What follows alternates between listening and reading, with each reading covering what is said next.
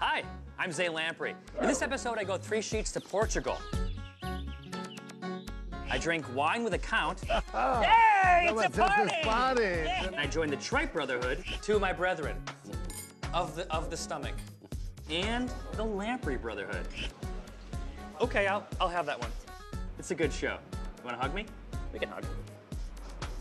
You'll enjoy it.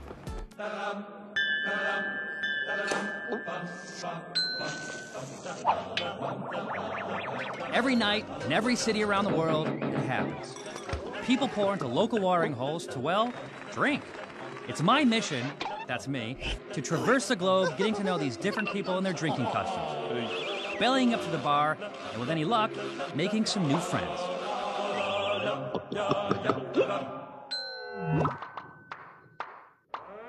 Warning, if you ever go drinking in Portugal, you might not know what they're serving. Good for your mind? What are you talking about? Don't you feel your mind just like the eternal sunshine? No? More on that later. But first, Portugal.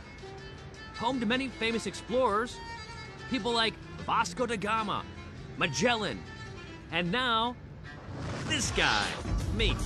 But rather than retrace these guys' travels all around the world, I'll launch a drinking expedition through the homeland they often left behind.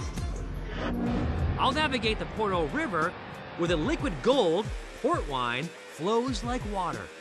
I'll taste the nectar of the beer gods in search of the answer to what makes this local beer so prized. That is a smooth-going stout. I'll uncover the riddle behind a red wine. It's called green. But it's red. It is red. And I'll drink deeper into the wells of mystery to see if I can reach a higher plane of drinking consciousness. Are you right, Zane? What the f is that, man? All along the way, I'll encounter people in high places with funny outfits and shiny medallions. Will they indoctrinate me into their local drinking ways? Kiss it, Kiss it. Find out when I go.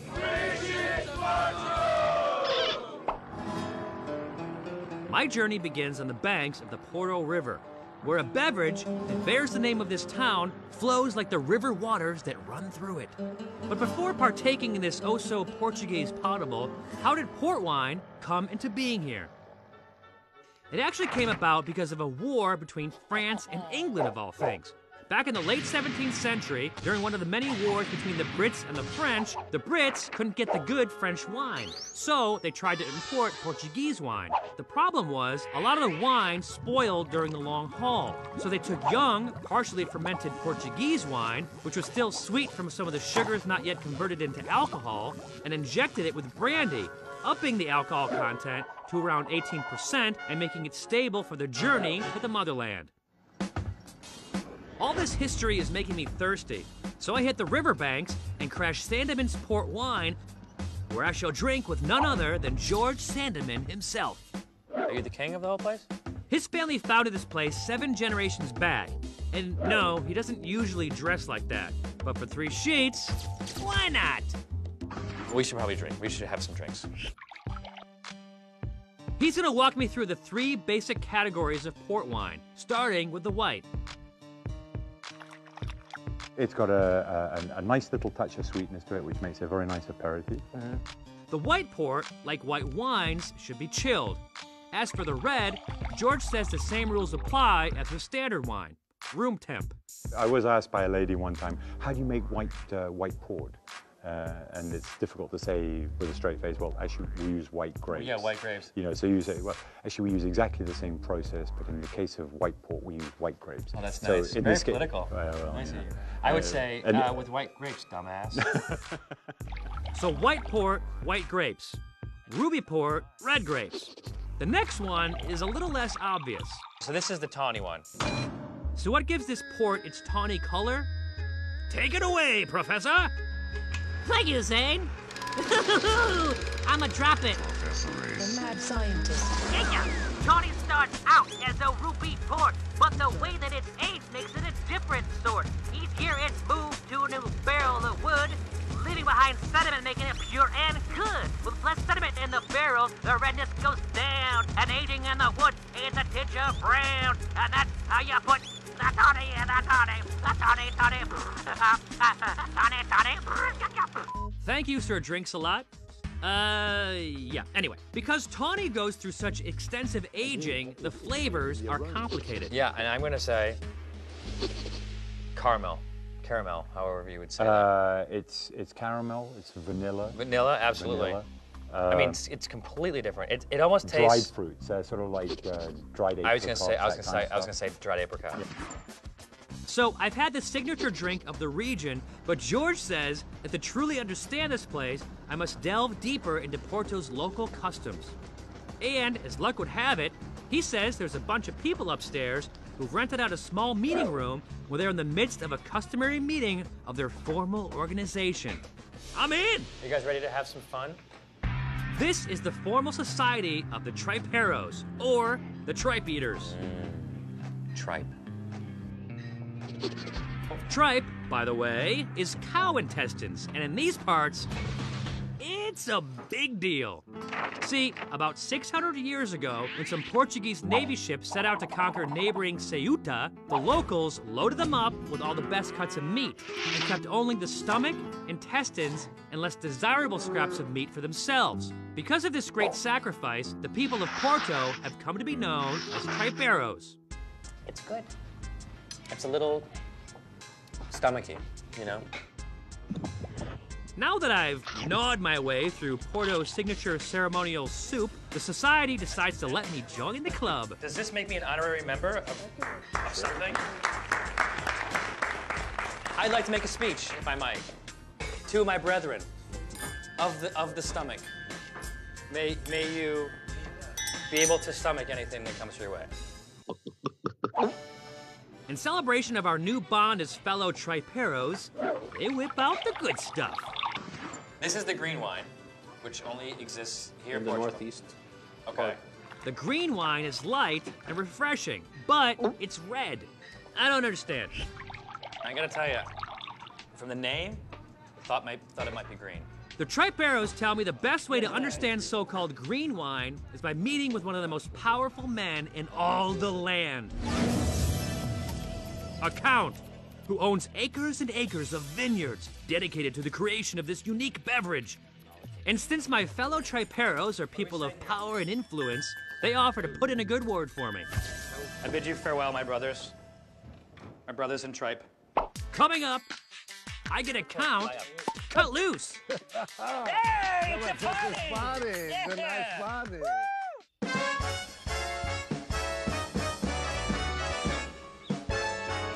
Right now, I'm in Portugal, heading north to the Lima Valley. This is the home of a somewhat confusing wine called Vinho Verde, which translates literally into green wine. Now, last night I tasted this stuff, and I gotta tell you, it didn't seem green to me. From the name, thought it might be green.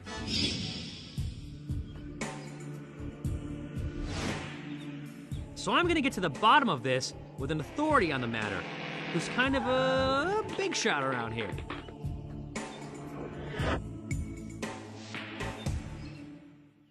I'm sitting here with the Count of Calheiros. Calheiros. Calheiros.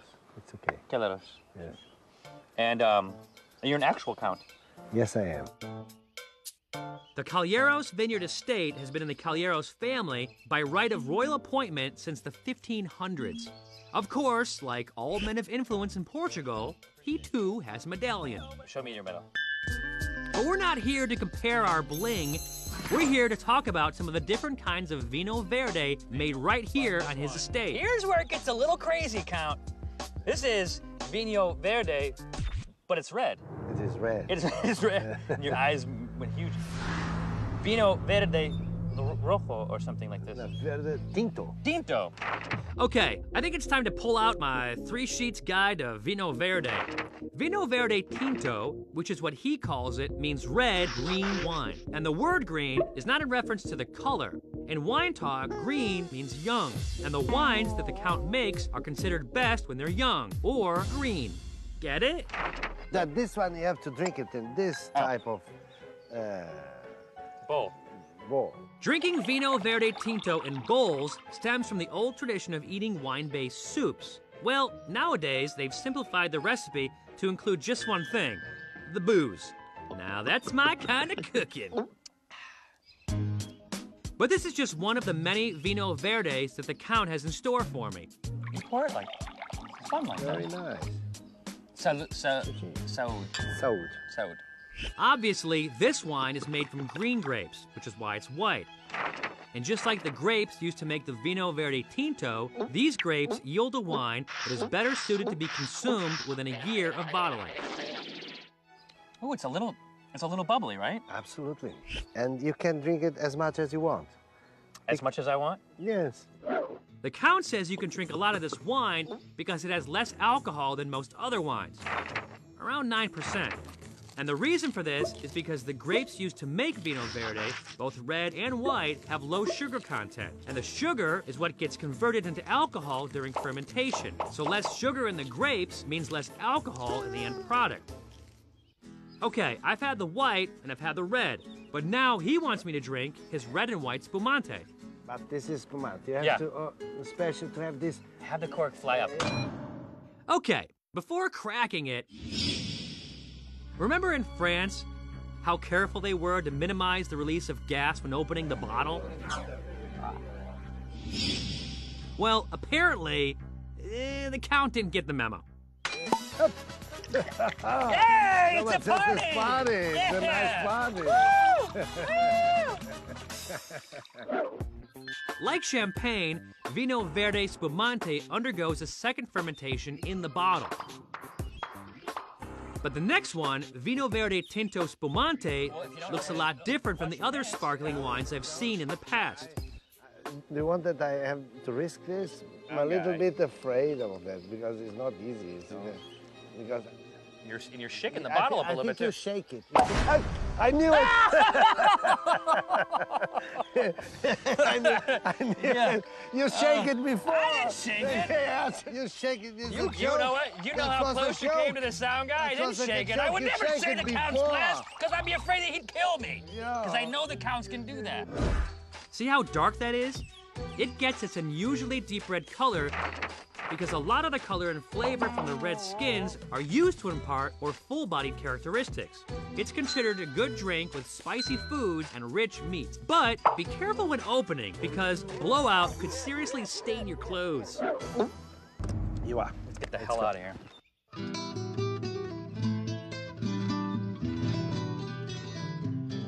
Okay, I've had fancy wines with guys in fancy outfits and big medallions, but I'm on my second day in Porto and I still haven't been to one single bar. Not only that, I haven't had one sip of beer. And Portugal is supposedly home to one of the world's most renowned beers. So I ditched the hills and head for Porto to a place called Shakespeare.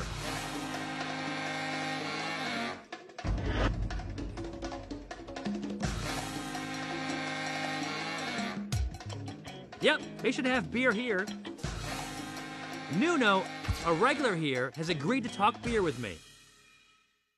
This is sort of the cradle of life of Yes. beers in Portugal. Oh. Like this is the $1 bill. This is where everything started. This so-called cradle of life of beers is the one and only Superboc, a Portuguese beer made from the famed spring waters of Leixá de Baixo. They say that has a special flavor because of that water. The special flavor has earned this beer the honor of being the only beer in the world to have won 15 consecutive gold medals in the Monde Sélection de la Qualité, a worldwide beer competition. That's a good beer. So like a really not so strong, honest beer. One thing that's not so honest about this beer is the name. Well, this is actually a fake thing because Bock is a kind of a beer. But this beer is not a Bock, this is a Pilsner. Right. Bock beer is typically very malty and thick, but the brewers didn't really know that back in 1927 when they first named it Superboc.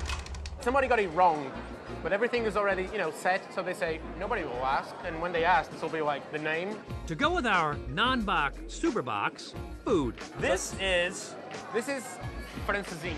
The francesinha is a typical Portuguese bar food. but it was inspired by French cuisine. This Portuguese immigrant that went to France and came back, he was used to eat that sandwich they call the... Croque monsieur. There you go, sir. Well Had done. it, loved it. Yeah, but then the croque monsieur is very, you know, Frenchy and Very very, French, oh, very very, French. It's small a bit- and very... He did like this, like a little Oh. Frenchman, no. So the Portuguese guy, well, I'm going to do it more manually. Yeah. So he added, you know, he added the extra sauce and the extra steak and everything on it. Everything you could And the really possibly- spicy sauce, so, I mean... Everything he had in the fridge, he threw into a sandwich. It's a light snack of steak, plus ham, a little bit of sausage, plus salami, plus bread, melted cheese, and a spicy secret sauce dumped all over the top. And to go with our gut bombs, a Superbach Amber Ale. Well, sort of. It's like a lighter, reddish summer drinking beer. Yeah. So it still has a very distinct flavor, and I actually like it a lot. That rings a bell. Remember when I was in Brazil? Yeah, it's a tropical ale. Tropical ale. Bruno, we've never heard that before. Tropical ale, that's the concept. Saúde. So, Apparently, the Portuguese-speaking countries like their amber light, but Superbach also makes a light dark, if that makes any sense. it's a stout, but it's halfway between a stout and a bock. Basically, it doesn't taste as heavy as most English stouts, and Nuno says that complements the warm weather of Portugal. That is a smooth-going stout. I really enjoy Guinness. Guinness, for me, that's the stout of all stouts. But this is a good light stout. It's very light, refreshing, and it goes down really smooth, and it's excellent chilled. I would say this, as a summer stout, is fantastic. If you want to try any of these beers yourself, you're gonna have to buy a plane ticket, because it ain't for sale in the States. With our award-winning non-Bach Superbach beers down, Nuno's ready to show me something different.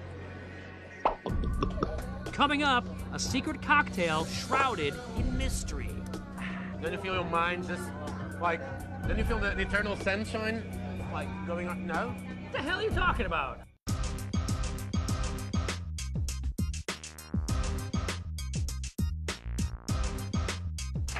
Right now, I'm in Porto's Rebeda neighborhood, and my newfound drinking buddy, Nuno, wants me to try a Portuguese twist to a popular English cocktail. What the hell is this? Well, this is a sort of a Portuguese English invention. Instead of the gin, the queen gin, they'll put white port and tonic, and they'll sip it all through sunset.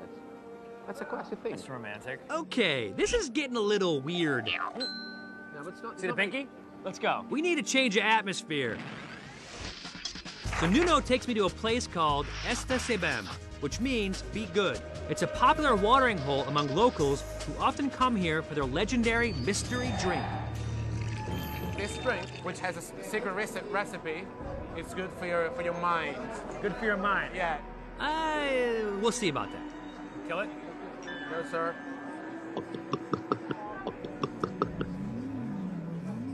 Is it all right?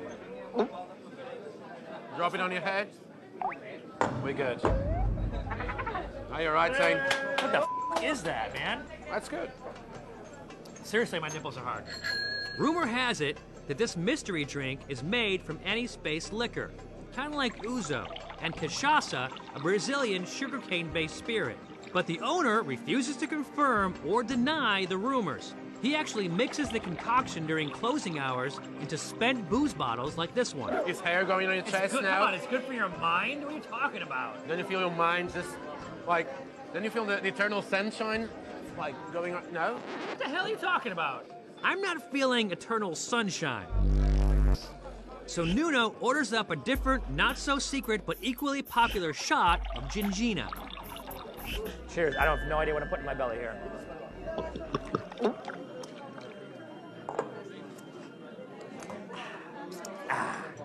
Gingina is a Portuguese sweet liqueur. It's basically an infusion of colorless Portuguese brandy, ginger berries, which are kind of a bitter cherry, and sugar. Its alcohol content is around 25% or 50 proof. Now is hair growing on his chest? Now hair's growing through my nipples.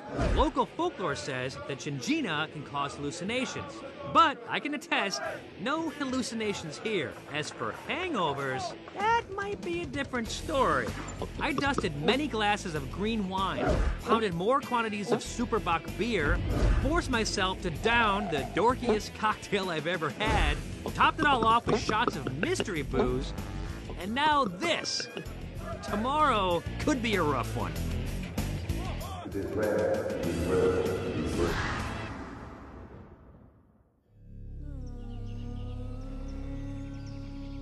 Yup, this so-called drink for your mind did nothing for my mind. I need something nutritious and rejuvenating, and my drinking buddy Nuno has invited me to meet him at a restaurant called O Gaveto, where he says they serve something that's perfect for me, Zane Lamprey. Yes, that's a lamprey. The lamprey eel is actually not an eel. It's a freshwater suckerfish. You guys suck. Just like a lobster tank, you pick the one you want. I don't look at this and say, wow, yum. Well, you have to be. Gotta have it. You have to be a man here. I mean, you've been around. You know a thing or two about a thing or two. So You call me out? You tell me that if I was a real man, I'd suck it up. I'd suck it up.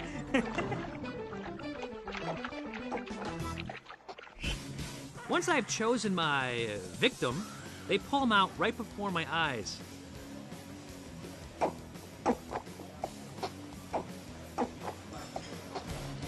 Okay, I'll have that one.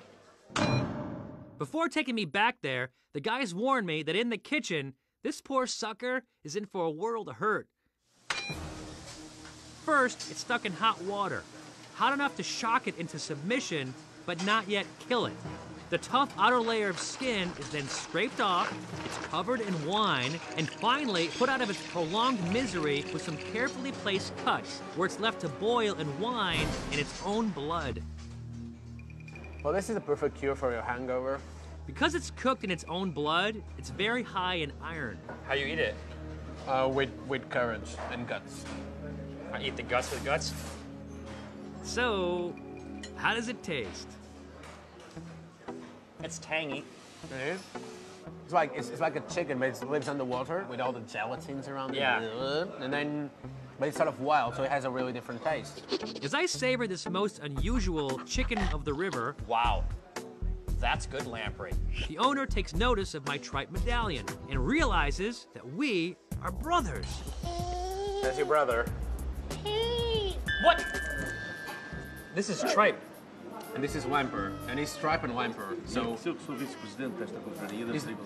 he's the vice president of the tribe brotherhood, and he's the vice president of the Wamper brotherhood. Well, now that I've had the lamprey eel, and I'm a lamprey, Talk to me. Is he gonna give me that? Is he gonna make me an honorary brother? He said yes. But you have to behave. hey-o! 2 medallions in 1 episode! Do the special lamprey handshake. And it,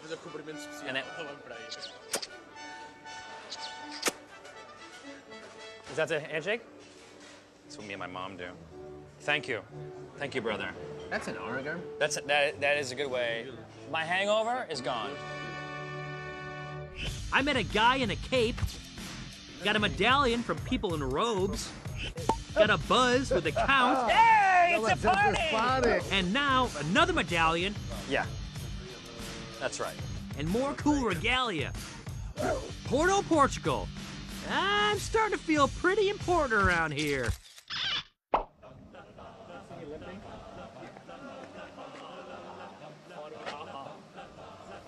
Funny, ha ha. Hey, how are you? Get in the car. It's like putting a sponge in my stomach. Sort of. But actually, it's the same principle.